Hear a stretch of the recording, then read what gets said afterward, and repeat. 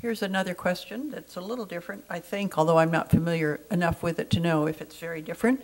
What is your position on the Bohannon Project? And Ray, you get to start.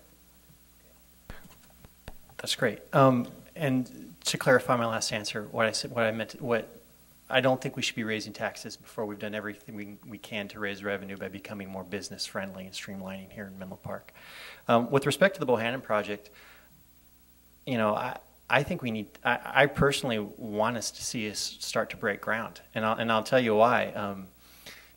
Number one, I think it's going to spur our economy. And number two, it's on the books, and it's on the books as a development that's going to happen, and it's going to provide jobs to the people who live near it. But secondarily, it's on the books, and if it's on the books, the best thing that can happen is for it to start sooner than later, so we know what its true impacts are as we make other decisions in the city with respect to land use. And that's something that I can't tell you enough when we're in the Transportation Commission meetings and we're talking about what's coming up next and we're trying to figure out percentages, and there's so many projects sitting on the books and we're thinking, well, what's the true impact of that going to be? What would be great is if we could go ahead and get that started. And you know, people talk about, well, we need to wait for that hotel to come in first, and I want that hotel to come in first, but you know, I'm a little concerned about chicken and egg there. So go ahead. Okay, Dave? Thank you. My answer is really simple to this one, and it was addressed in one of the earlier questions. We get our revenue to our city when we have property tax, sales tax, and so on. The sooner we can get this business up and running, exactly like Ray said, it is approved, it's on the books, it's gone through the planning, it's time to break ground and get the business rolling. Okay. Kelly, what do you think about the Bohannon Project? So I voted for the Bohannon Project. I was on the negotiating team. You know, there are impacts, but we really pushed for innovative transportation demand management measures, strict so that they will stay within the parameters that were part of the planning process. So I think it will be an overall benefit to the city.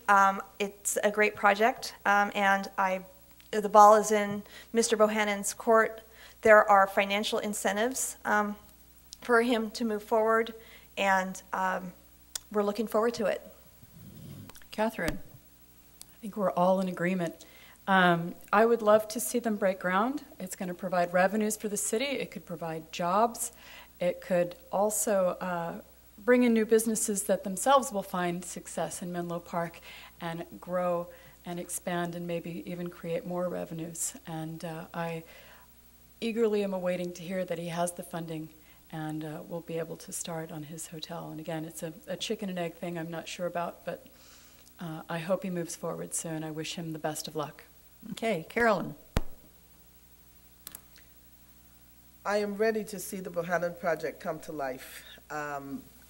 It will bring economic vitality, provide jobs and revenue for the city, as well as abundance for the East Side. With Facebook and the Bohannon Project together, we'll begin to create the needed abundance on the East Side. Our residents lobbied for Measure T, and I believe it's time for them to see some action on the project and to see it come alive. Thank you. Thanks.